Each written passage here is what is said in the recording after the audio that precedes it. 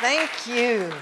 Can we have the house lights up just a bit so I can see you? That's much better.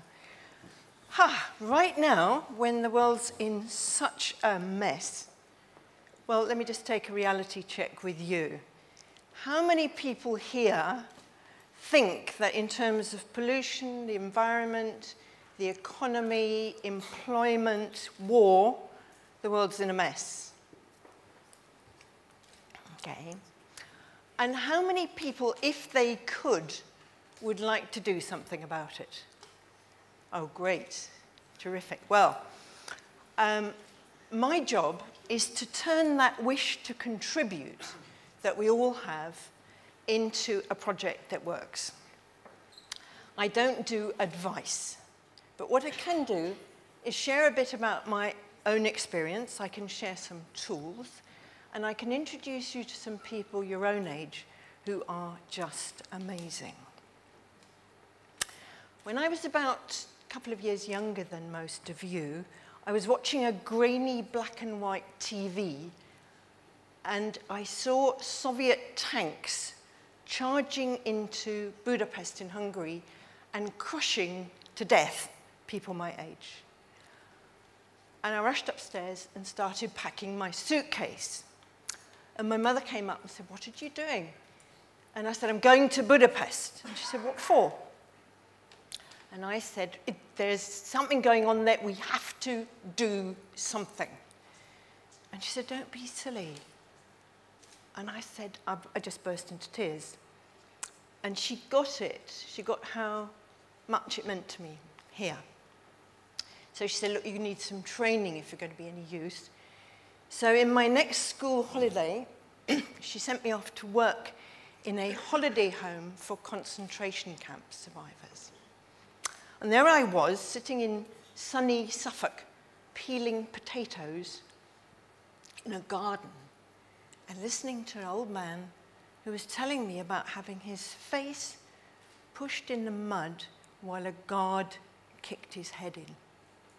He showed me the ruins. And that hit my heart. I couldn't compute how one human being could do that to another human being. So I figured out I need to know something about psychology. So I went to university, and at university I spent most of my time protesting or on a demo or on hunger strike, and I was told I was difficult. I wasn't difficult, I was just passionate. I had to do something. So I took myself off to the very southern part of Africa where I had a boyfriend, and I worked there for 10 years, moving food surpluses to places where people were starving. And I got married, and I had a beautiful baby girl, and soon after that I got a brain disease. And I was in a coma for a couple of weeks, and when I woke up, I was told I'd lost a third of my brain cells. And then I had headaches like you couldn't imagine for 6 years. And I tell you this because there was one question that went round and round in my head. And that was, who am I and what am I doing here? And now I'm grateful for those questions, which I couldn't answer, because they led me to the necessity of self-knowledge. And I mention that to you because, to me, it's now become an essential prerequisite for doing something effectively. Why? Because people who are motivated to save the world are often driven by anger or fear. And if all we do is spew anger and fear out onto other people, it's completely ineffective. What we have to do is learn to contain that fire, that emotion, and use it as an engine, because it's powerful fuel. And the other thing we really need is empathy.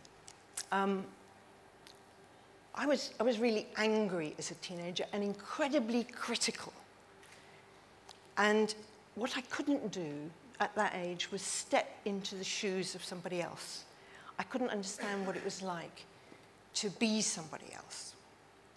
And empathy is quite different from sympathy, which is like pity. Empathy is being able to see what it's like to be in another person's heart.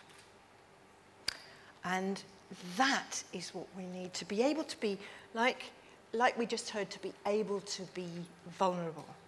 It sounds paradoxical, but that's when we're at our most useful.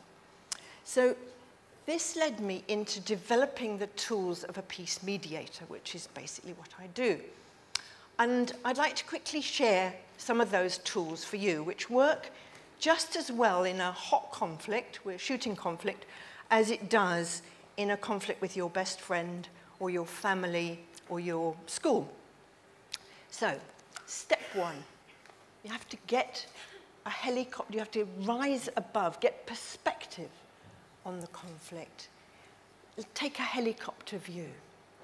Look into the future and just think what this conflict will do if it escalates, and it might ruin your life. So you're going to do something about it. So the first thing to do is to ask the other person if they're willing to talk with you person to person.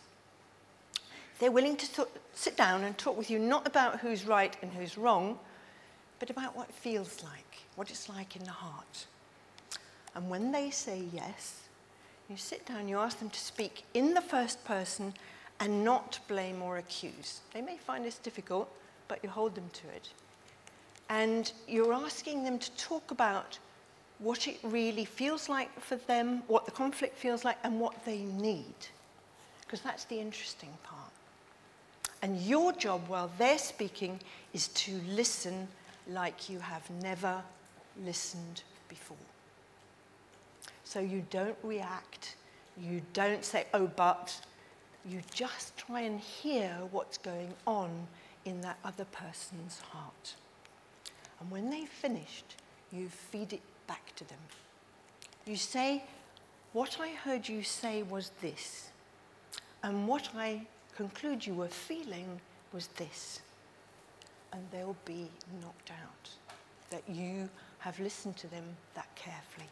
It's not easy, but you can do it.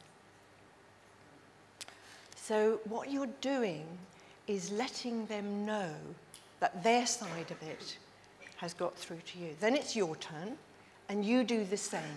You stick to the first person, you say, I felt this, I thought that, and so forth. And when you've finished, you ask them to feed back to you what they heard, including what they think your feelings were. And when you've finished this, you'll find that both of you shift onto a different plane. Instead of being on the plane of the head, which is right and wrong, you're on the plane of the heart. You're connecting.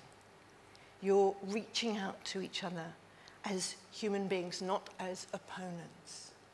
And that's the moment when you can begin to sit down and mediate some sort of agreement with the other person. What would it take for us to lay this to rest? What could we agree to do? And when could we agree to do it by?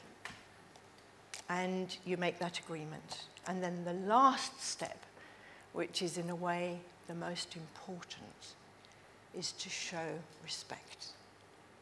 Now, in all our work, all over the world, we find that humiliation is the biggest driver of conflict.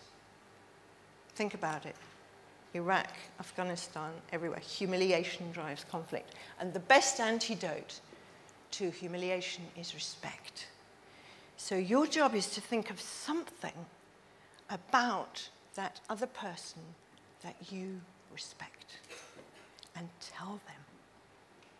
And they will be knocked out for a second time. And they may return it, and they may not. Now, I don't know why this kind of very simple knowledge isn't taught in schools. because school students are incredibly good at this. They can defuse rows in school. They can teach their parents how to do it. And it works. So it's a skill you've got for life if you can learn this. And what I did with those tools was to set up an organization called Peace Direct. And Peace Direct believes in local people. It believes that in any conflict, however hot, local people know best what needs to be done. And what we do is to identify people in 20 hot conflict areas throughout the world, the people who are doing the most effective work, and we get behind them and we promote their work and make them known. One of those is Gululai Ismail. Now, probably you've all heard of Malala Yousafzai, who got shot in the head for opposing the Taliban over girls' education in Pakistan, and she's recovering right now in a hospital in Birmingham. Well, Malala and Gululai are friends. I'll see if I can show them to you. And there they are together. And what Gululai does now, as well as opposing the Taliban on girls' education, is she's set up a network of peace activists all over Western Pakistan and the most dangerous area to stop the spread of militantism and find particularly young men who are being trained to be jihadis and bring them back into a more positive way of expressing what they want and need. And Gululai she did this because she met a woman who was holding the body of her 12-year-old son who had died as a jihadi. Gululai gets her life threatened every day, but she just carries on. She doesn't care. So how do we, you here in this room, translate this passion to do something into something that will actually work? Well, you don't have to look very far. The first place to look is what moves you. What actually sets you going? What breaks your heart? And then think about what it is that lights you up. What are you best at? And bring the two together. So you use what you love doing, what you're really good at, what you find easy, and you bring it together with what you really care about. Now, that could be something like trees. There's a young guy called Felix in Germany who, when he was 9, had to do a school project on a Monday morning, so he surfed the web all weekend. And he found out about Wangari Maathai, daughter of a Kenyan farm laborer who decided that she wanted to reforest Kenya. 45 million trees planted later, she got the Nobel Peace Prize. So Felix thought, if she could do so much with so little, why can't we kids in Germany do something? So he started a project called Plant for the Planet. It's now in 131 countries. And the branch, if you forgive me, is about to start in the UK, and he wants to plant 1 million trees in the UK. So that's one thing that you could get involved in, or you could start your own. Or you may really care about children, like those incredible photographs, films that we saw this morning. There's a little girl in America who's I think she's only 14, who realized that she wanted to do something for children in her neighborhood. So she was good at making lemonade. She loved making fruit juices. She opened a stall in the street, started selling this. She got it filmed.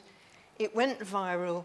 And now she's raised, I think, $5 million for children in her area.